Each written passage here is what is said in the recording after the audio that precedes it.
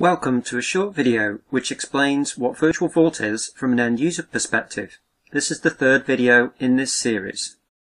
We will cover several topics in this video, including what Virtual Vault is for you as an end user and some of the operations that you can perform.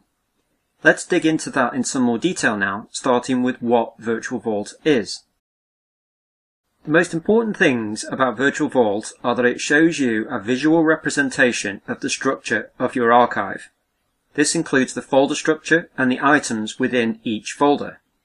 It is visible as a node in Outlook, just like your mailbox, PSTs, personal archive, and so on. Another critical feature is that depending on the server-side configuration, the Virtual Vault can be enabled so that it is writable as well as readable. The real benefit of having Virtual Vault is that you can find data that's been archived and organize it in a way that suits you. If allowed by an administrator, you can delete data from folders or whole folders themselves. And you can create new folders. You can rearrange data within your archive by dragging and dropping it into a new place. Also, a benefit that may have been overlooked is that you can drag and drop data into Virtual Vault from a mailbox or PST. The changes that you make to the Virtual Vault are all done locally on your PC.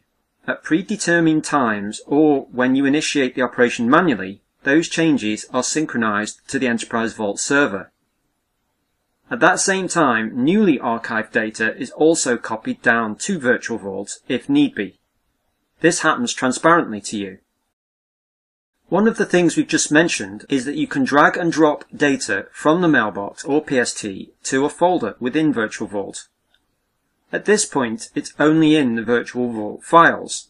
It won't be in the source PST or mailbox any longer, and it won't really be in your archive. If you do this operation, I'd recommend doing a manual synchronization of the Virtual Vault and Vault Cache files and checking that it completed successfully. If there are issues here, there is a potential for some of the data to be lost. So, let's take a look at Virtual Vault and what we can do with it. Here we see my Outlook 2010 workstation with a test user set up, and Virtual Vault is shown here at the bottom of the folder list. If I expand Virtual Vault, you can see that there is a similar structure as there is in my mailbox.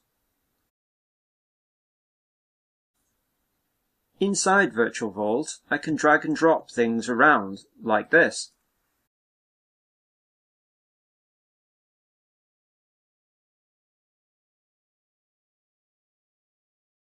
I can also create a new folder and add items to it from my mailbox, like we see here.